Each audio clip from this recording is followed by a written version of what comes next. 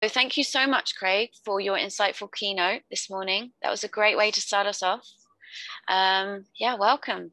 Thank you so much. And thank you everyone for being here. I hope you enjoyed the keynote and I hope you enjoyed the opportunity to learn a little bit more and connect and engage on that note. I'm joining you from Singapore. I haven't got my background on. I put a background on purpose. It's a little bit cloudy where I am, and I'm hoping that it's not going to rain. It's actually my daughter's birthday today. And I feel a little bit bad that I'm here doing this, but she's excited that I'm here talking with people. She's very excited I'm talking with people from all over the world. So the opportunity here today is to spend as long as you want in this next 20, 25 minutes to chat about any questions you have. If you don't want to come on and share your voice, you're more than welcome to place in the chat feature, put your questions in the chat feature there. I've also got a couple of questions sitting here from within the Hoover app.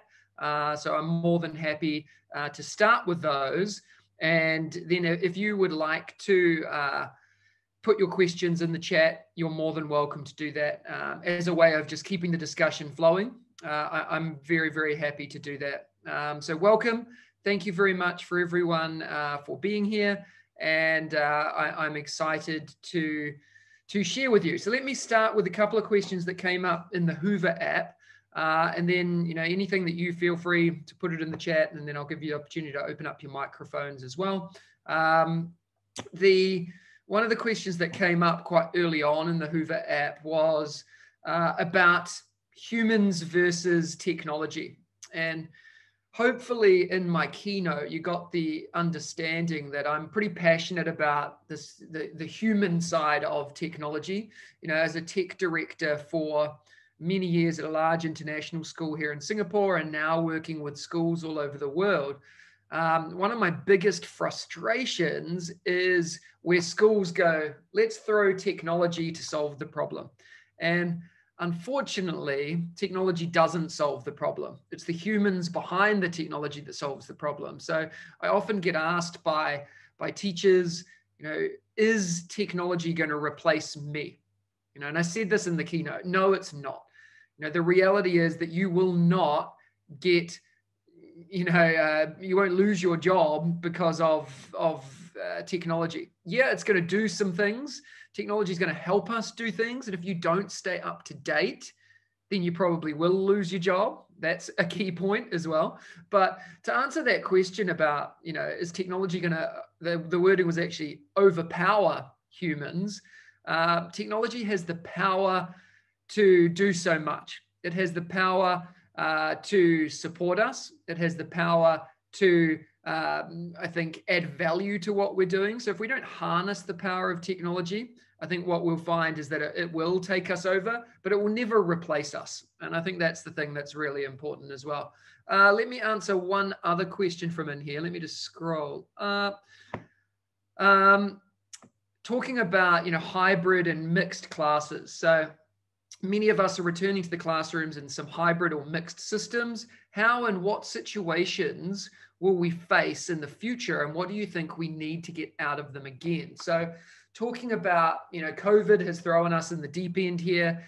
We've been put in a situation where we had to deal with it without any strategy. And unfortunately, schools still aren't looking at the strategic piece. How can we be successful in the future? And it's something over the next 6 to 12 months that schools just simply have to do. I'm already starting to work with some schools in building strategy to be successful in the future, but more schools need to do that.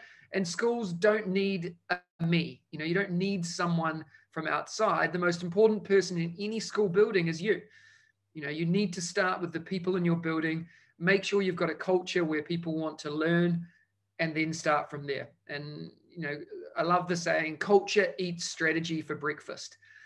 Culture in a school is what drives the development of learning. If you don't have that culture, and I'm sure you've been in schools where that no culture piece exists, and I really feel that culture is that one piece of the puzzle right at the beginning that we all need. Leaders come in and they talk about culture all the time, but It's about digging down deep, getting down to the ground, solving those issues, getting easy wins, and helping people be successful. So when it comes to these situations, yeah, we'll probably face them again. Will it be a continuation of COVID? Who knows? Will it be another pandemic? Probably. And, you know, I'm a pretty optimistic person, so I don't like to think about those negative things. But the reality, and we have to be realistic, is that there will be things that will make us need to adapt and change in the future. And maybe it'll mean going online. You know, the Singapore government here developed their or changed their 7 to 8 year rollout plan of one-to-one devices and brought it down to 12 months. So governments and ministries are capable of making change very quickly. It's a matter of whether they want to. And unfortunately, in some of the countries we live in, we're dictated by the governments in control. And there's nothing we can do about that, but we can definitely influence that by making small changes. And those small changes start in our classrooms. They start in our schools and they start with our communities.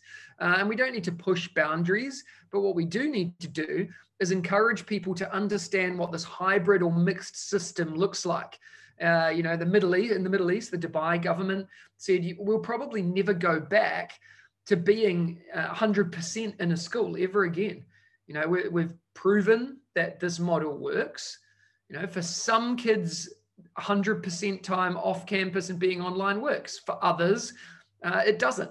So we need to make sure we've got opportunities, and we all know as educators the importance of that face-to-face learning. You know, we gain relationships and build rapport with people when we see them. That's why, you know, conferences like this are amazing, but it would be even more amazing if we're allowed to be in a room all together. You know, you get so much from being around people, and that's that human-only characteristic that technology can't do for us.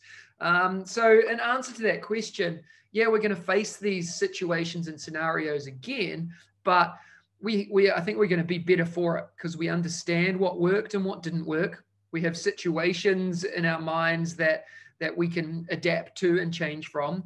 And we have the ability, I think, now to know that we're not in this alone. We've got so many other people around us that have been through this as well.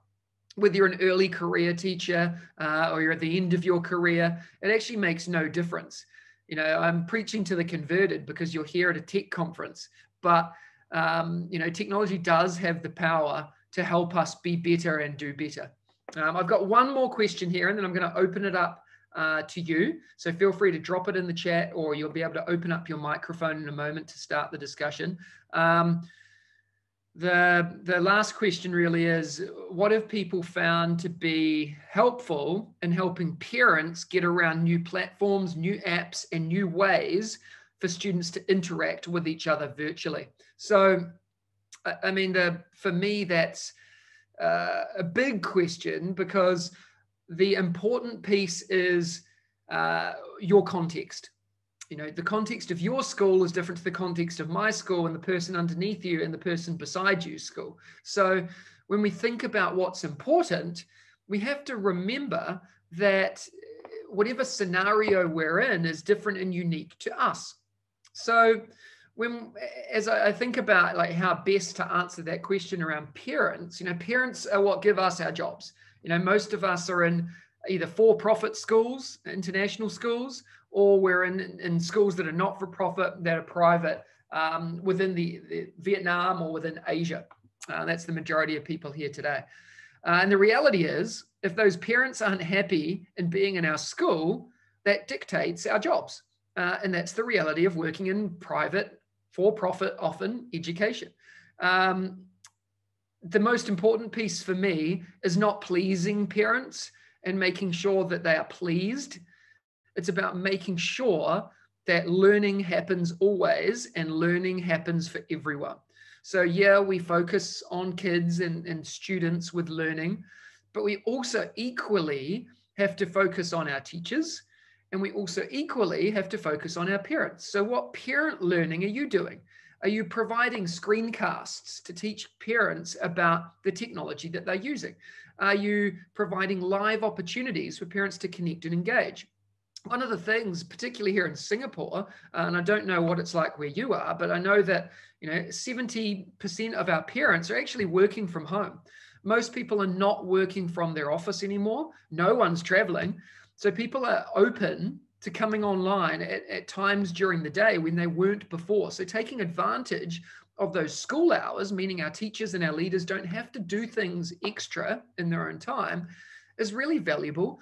So how are you and your school making use of the time, not making more time for people, but making use of that time during the day to provide live learning experiences, even just open discussion forums like this, where parents can come and ask questions? You don't have to have a tech team set up to support this. All you have to do is provide people who are willing to talk, willing to share, and willing to give ideas. One of the other parts of that question was platforms and apps to support people virtually. And I have a couple of answers for that. And I shared two in the keynote, one being HelloGo World. HelloGo World is an augmented reality app, which is all about engaging, making learning more authentic. And they are looking for people across Asia too, but that's a different story. So I won't go into that. But they have an opportunity, these companies, to be providing schools with ways to be more effective. So the other one for me, the other key area is wellness and well-being, and making sure that, the app that I shared was ClanBeat. And ClanBeat is an amazing app, but it's for students. So if you need some well-being learning data within your school, which is critical, then ClanBeat is a great one to look at. But what about teachers? What about leaders? I think that's a really critical piece of the puzzle that parents need to understand as well, is that well-being piece is not just about parents, it's not just about students, but it's about everyone else in a school building too. And the last piece is making sure within that you've got a platform that does everything you need it to do. Platforms right now are the ones that will help you. They'll work with you. They'll make sure that things are successful. And if they don't, get rid of them. They don't need to be there. So, a company like, off the top of my head, Education Perfect. Education Perfect provide online learning content for schools, particularly for middle and high school learners, in all subject areas and all curriculum areas. Over this COVID period, they've gone out of their way to change and adapt their product, not to sell more, but to be the best in class, to help people. So they've invested in teacher trainers, so there's more people on board to support. So working with these platforms or apps, not necessarily buying into new platforms and new apps, because there's an element of overload there as well. Just making sure more than anything that people are happy, people are learning, people are growing, and people feel comfortable. So that's it as far as the questions that have come to me through the Hoover app. I'm going to open it up now to you. There's nothing that's come through here in the chat. So if you want to unmute your microphone and ask me any question, go ahead.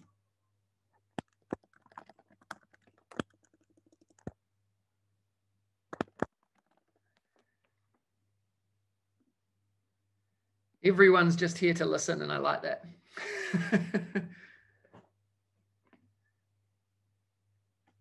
All right, let me keep talking, because I do like to talk. I was just going to say, this isn't a question, it's a comment.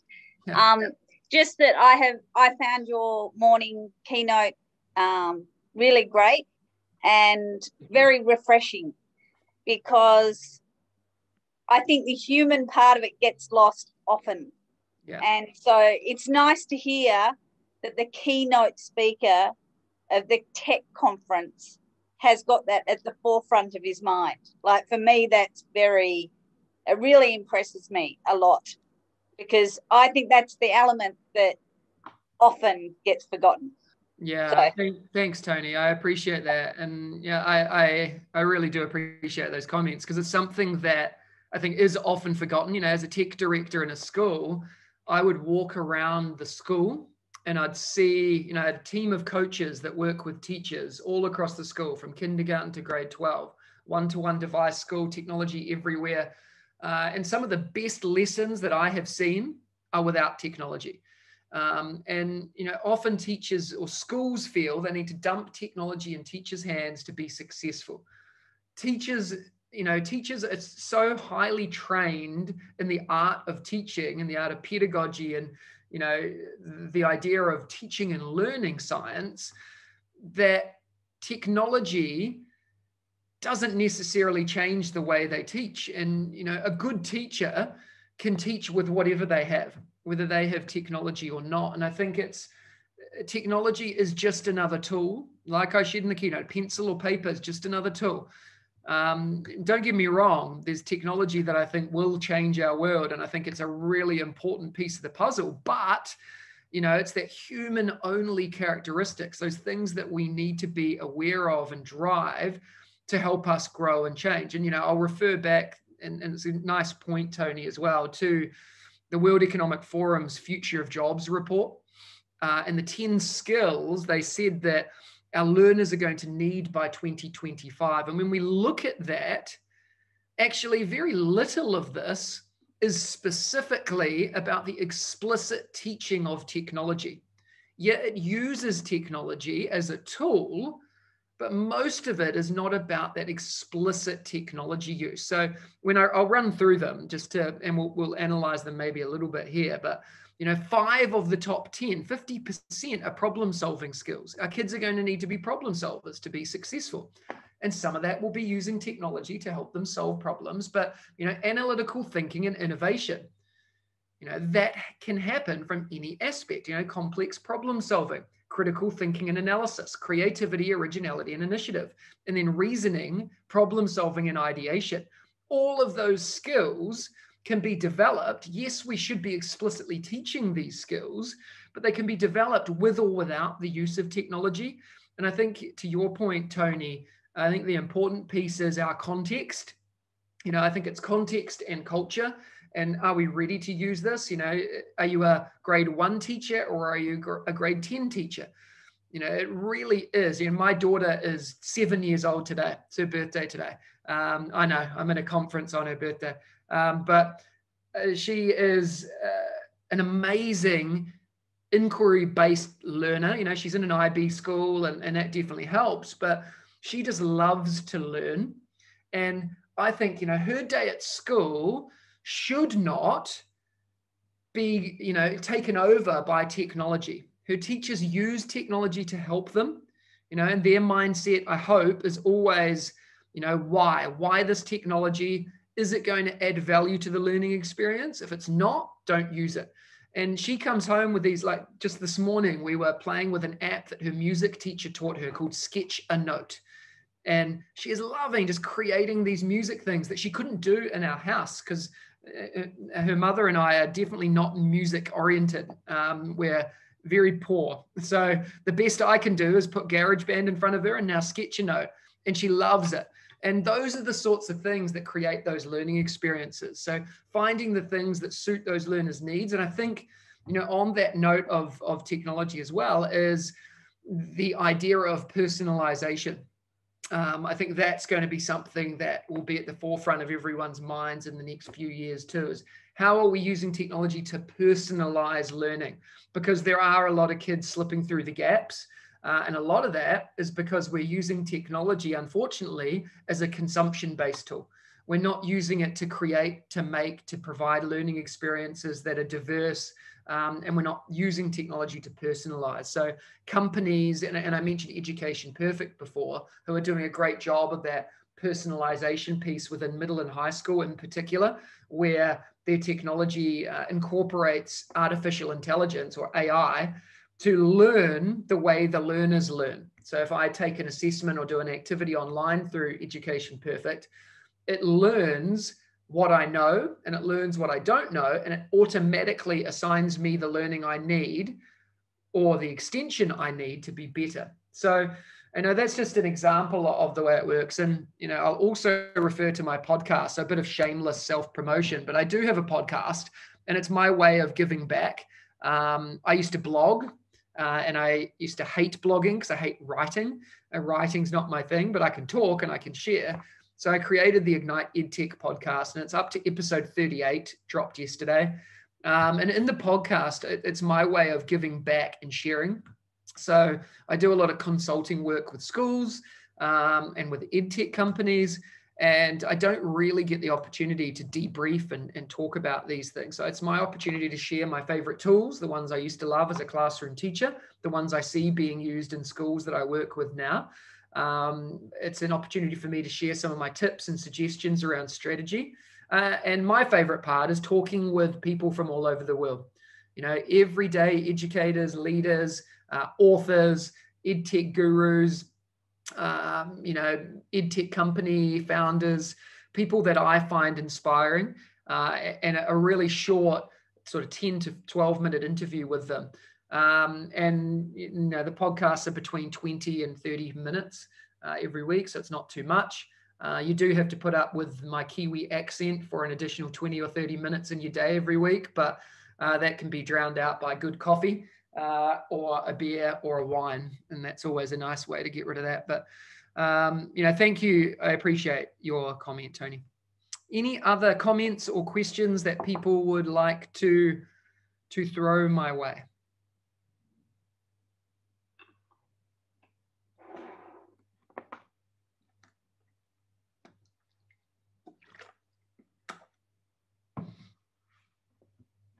Okay. So I'm going to share one more thing, and then we're going to get out of here and you can move to your next session and find something else amazing to connect and engage with, because I'm always here to chat as well. So, you know, you've got my contact details. You've got this link tree that's in the chat that connects you to everything that you need to know about me. You'll find me on social media, Mr. Kemp NZ, or searching Craig Kemp. You'll be able to find my contacts. So it's as easy as searching Craig Kemp Singapore or at Mr. Kemp NZ, and you'll find it. But the last thing really for me is learning, unlearning, and relearning. And combining that with the knowledge of someone who I look to as a mentor, of Simon Sinek, who says people don't buy what you do, they buy why you do it. And I referred to this before, Tony, when you shared, is that you know, if we can't justify the use of technology in our classrooms or for a learning experience, then don't use it. You know, you have to be able to justify your why to be able to be successful. And the other important factor in being successful in all of this is learning to unlearn. Because, you know, in my job, I get to see inside the silo of many different schools, because schools are silos. We work inside this bubble, and you don't realize that fully until you're outside of that bubble. And one of the issues with that is that we become very ingrained in the way we've always done things. And teachers get ingrained in this mindset of that it's okay to do what I did last year and the year before and the year before that. And we forget about the changing nature of our learners. You know, I finished my keynote with the idea of, you know, what our learners are now. They're learners who have not used, you know, they don't understand before technology. You know, they were never around before technology existed. They don't know life without a smartphone, you know, life without the internet. They don't know how to connect. You know, when I said this again in the keynote, that, you know, if I wanted to play with my friends, I'd jump on my bike and I'd bike to their house. You know, I can't send them a message or a Snapchat or an Instagram thing now. Like it's just not, you know, that's not how things work. So we have to adapt our teaching. We have to adapt our learning and our mindset to suit the needs of our kids. And that's whether you're teaching 2 and 3 year olds, or you're teaching 18-year-olds, or you're a teacher of adult learners. We have to make sure that we are in the right place to help the people exceed and grow and scale in their learning. So that's it really from me. Feel free to hang around if you want to ask any additional questions. Otherwise, go and find some other amazing learning. I've been scrolling through the Hoover app, and, you know, I can see so many good things coming up, and I'm sure you've got a checklist of the things that you want to see as well. So go and take some time, have a look at that, reach out to me. You know, you might not have a question now, but something might come to you later today or tomorrow or in a month's time. Contact me, and I'm always happy to jump on a call or reply with some resources or links for things that might help you. But thank you so much, so much for your time. And I'm looking forward to seeing you all again, hopefully in person, maybe next year. Yeah, we hope so. That would be amazing. Thank you so much, Craig. That was wonderful. Thank you.